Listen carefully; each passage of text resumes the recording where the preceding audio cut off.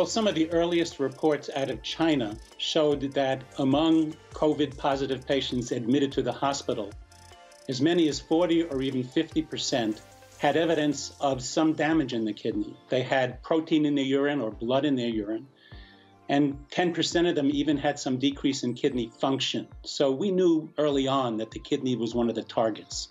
Kidney failures have become a global public health issue in the last few years, with every country having tens of thousands of kidney failures each year. Kidney failures can cause people extreme discomfort, pain, food restrictions, and even a need for dialysis. And in extreme cases, it can lead to a transplant or even death. While dialysis has been a good proven out method to treat kidney failures, it still involves poking people with needles, and that's no fun, and also is an invasive way to treat any disease. A less non-invasive way, in fact, would be a pill. This group of scientists designed a pill which was infused with a bacterial cocktail with strains from 3 different bacteria types obtained from the fecal microbiota. Did you understand any of that? Basically, they made a pill using your own poop.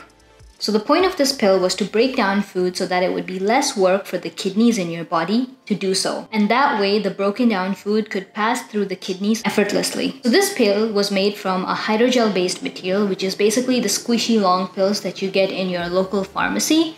And of course, they used the whole technique of microfluidics with it.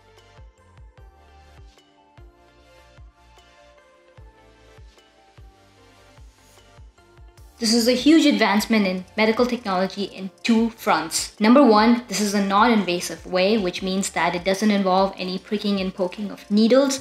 It's definitely better than the invasive dialysis method, which is currently being used. And secondly, because this pill uses your own poop, what this means is that you have a custom pill made right for your body to work for your body's needs. With that said, a lot of things are unanswered as to how this pill would affect a larger population, but this is a huge advancement in medical technology, and I hope you guys enjoyed listening about it. If you did, give the video a thumbs up, and don't forget to like and subscribe to the channel. I'll see you guys in the next video.